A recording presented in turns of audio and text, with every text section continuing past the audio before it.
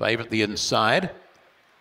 And off we go. Bailey's Nice, all right, showing a bit of speed with that. There is Bugsy Brown, and up between them Amara. That's 1, 2, 3. Then we go Little Teagues and Shaney. Off the track there is Wakg, and the last two Smoochie and Thea, who off the top they come. Bugsy Brown underneath there. Bailey's Nice, if good enough. Little gap in the field. There we go. To Shaney trying to kick into the races. Little Teagues. They swing for home. Bailey's Nice has found the lead, and he stretches away now. Bailey's Nice first. Second will be...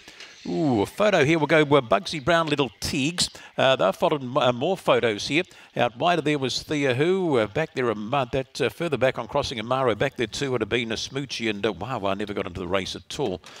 There you'll find the winner will be the red though, after all that. As they go to the post, the 1, the 5, 6 and 7. 1, 5, 6, 7 and 2.